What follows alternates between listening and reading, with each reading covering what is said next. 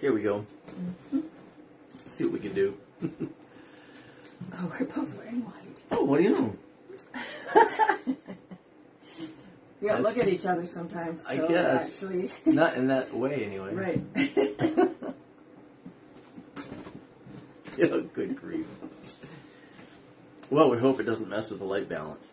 So we're going to start with O God of Light, number 836, just because it has a reference to a lamp. But it is summarizing the theme of light through Scripture. So number 836.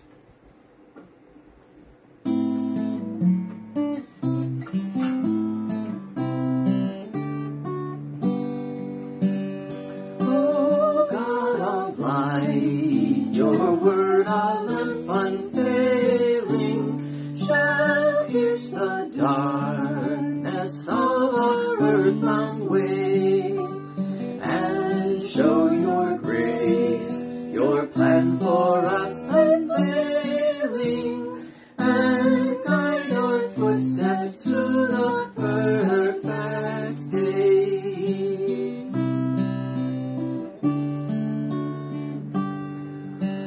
From days of old, through blind and willful ages, though we rebelled, you gently sought again, and spoke through saints, apostles, prophets, sages, who wrote with eager or reluctant pen.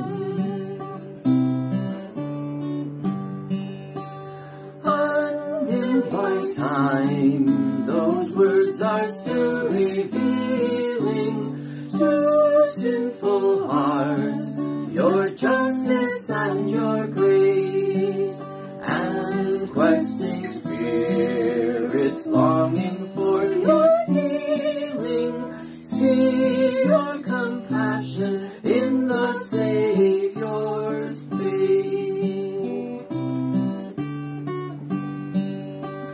To all the world your summons you are sending, through all the earth, to every land and race, that myriad tongues in one great anthem blending, may praise and celebrate your gift of grace.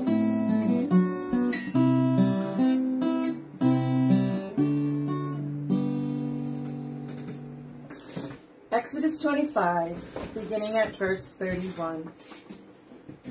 You shall make a lampstand of pure gold. The lampstand shall be made of hammered work. Its base, its stem, its cups, its calyxes, and its flowers shall be of one piece with it. And there shall be 6 branches going out of its sides. 3 branches of the lampstand out of one side of it, and 3 branches of the lampstand out of the other side of it. 3 cups made like almond blossoms, each with calyx and flower, on one branch, and 3 cups made like almond blossoms, each with calyx and flower, on the other branch. So for the 6 branches going out of the lampstand. And on the lampstand itself there shall be 4 cups made like almond blossoms, with their calyxes and flowers, and a calyx of one piece with it under each pair of the 6 branches going out from the lampstand. Their calyxes and their branches shall be of one piece with it, the whole of it a single piece of hammered work of pure gold. You shall make 7 lamps for it, and the lamps shall be set up so as to give light on the space in front of it. Its tongs and their trays shall be of pure gold. It shall be made with all these utensils out of a talent of pure gold. And see that you make them after the pattern for them, which is being shown you on the mountain. Man, this is detailed. This is so. These are instructions that could come from a jeweler for how to make an elaborate piece of jewelry or sculpture. This is for an artist to envision, which is, of course, who God will call to create these things. Moses is not the guy that makes this. He's just going to say, here's your instructions. And they make this elaborate lampstand with 7 lamps on it. We sort of seem to picture it always like we have candles on lampstands in churches. And that also is kind of that's a thing for liturgical churches. You don't see in worship on a stage usually the kinds of forms of worship that are modern and freeform. You don't usually see candles. But from the very beginning of establishing an order of worship or a way of worship, it's these lamps have a significance. And they are little lamps on the lampstand. Like this. Probably more elaborate than this. This is a very simple, common home lamp from the 1st century. So, but not dramatically changed in its function or form over a couple of thousand years before Jesus. And 7 of those lamps then on this ornate golden stand. That stand has been important enough that it is a symbol of the nation of Israel today. It's a symbol of the Jewish faith. And it's still included in most Lutheran and Catholic and a lot of other, I'm trying to remember, Presbyterian churches we've been in, if they had something like this. We will often have 3 on one side of the altar and 3 on the other, and 2 on the altar itself, or there's various arrangements. But this lampstand has 7 because of that significance of that number in Scripture. And the image connected with worship of light. Not just that worship is all about just the altar and sacrifice, but the image of enlightening. That God with us casts light. That His presence means light.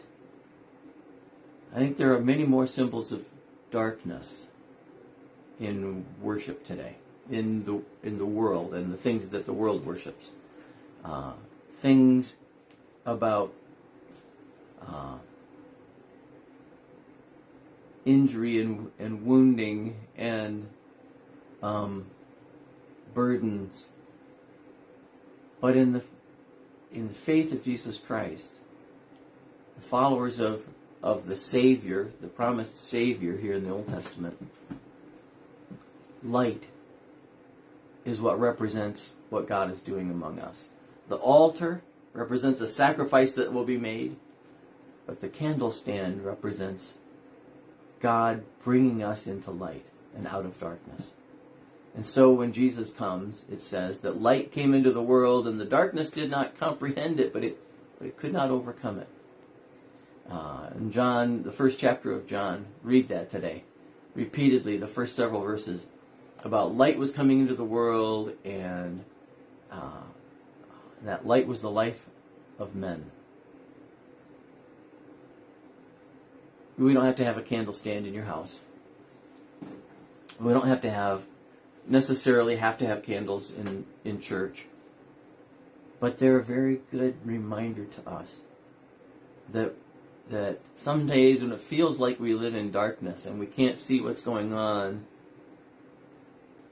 Jesus is light still for us and opens our eyes to our Heavenly Father and His love for us. Let's pray. Lord Jesus, thank you for the light. Each day as we begin our worship, Lord, we have struggled here to have proper light in our devotions for the camera to work. Lord, enlighten our hearts and our minds. Cast light into our lives so that we may see you and your truth and follow in the midst of darkness and know that we are not alone. Amen. Now may the Lord bless you and keep you. The Lord make His face to shine upon you and be gracious to you.